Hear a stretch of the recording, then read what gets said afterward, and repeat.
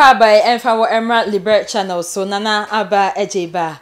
Na ewusia ensem ekoso ewoti asman Ghana emu. Dodo na efa yankasa yenya barima Captain Smart ehom. Na enra ene beto odwa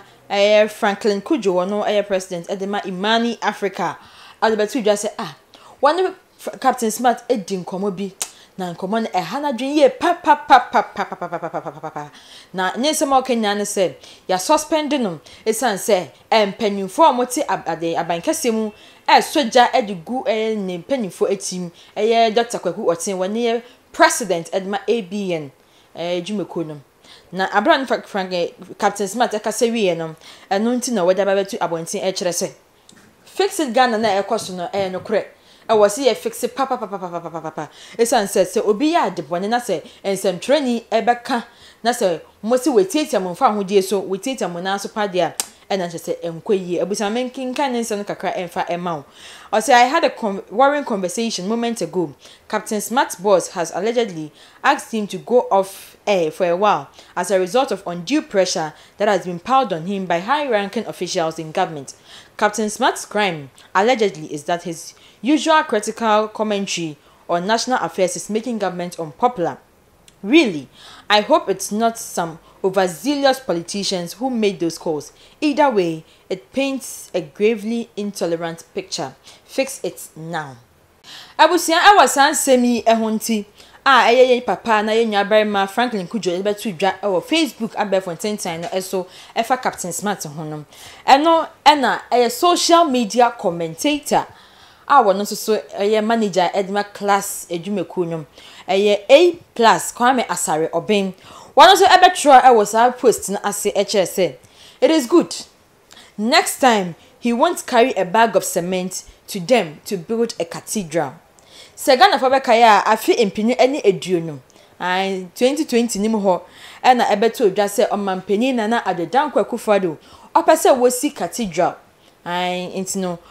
Captain Smart ese wokoma aban no cement bags no omuntumi emfa emboa ensi cathedral no esan Oma ni nyinara ewose etumi eboa ma yeyo enkan kwanpuntuo etumi eba na sabre na ye dan nyama edi Captain Smart nankasa eswa bag of cement ade tuniti so ama chese eko viral nkasa obi akase na captain na yade na captain na yade eno na A+ ejina so akase hwe aban we hwe uye list mistake wo be ma ohua ahyehyew papa wono de on hwe papa obi yema no emfa ne ho owe papa man na echi hu so wo ye bone na okoka de a enye aban we de wo be so de gutiri so if you make his government unpopular there he wouldn't allow you crack when be na akakoto Captain Smart and to waka chen say it serves him right. Now next time no won fa enya esua de wo oman Ghana mu say aban we na de a won nya na adwen say wo ka koboa no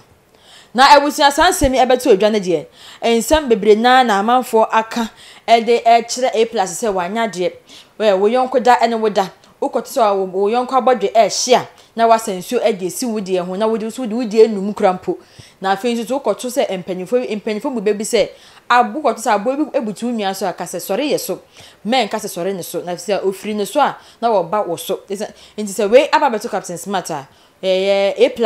wonu so encheche ni nwane re na mama ne mabontin embeka se aban we die sei wonu so encheche ne re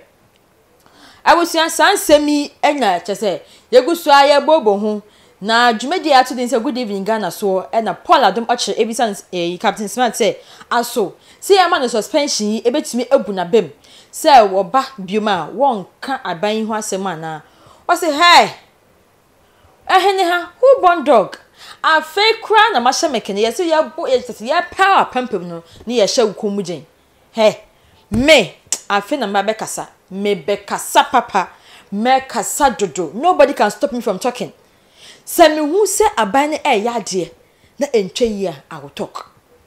me hu se aban echi a me kasa metene no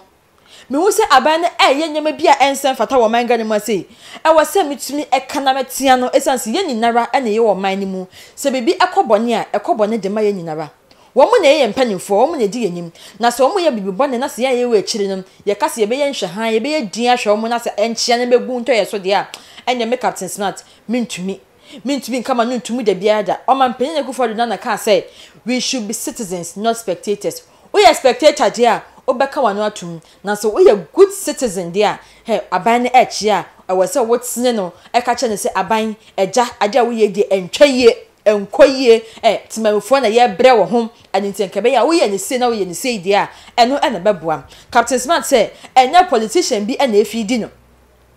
enya politician bi e na baba na aduane edi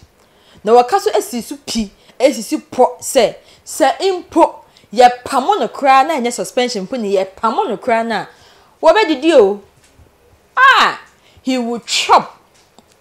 one day bra no wa bobi o wa bobra no eninti no enya afi na politician bi eba beka chen say enya go time no eninti no wo ba beka na no atum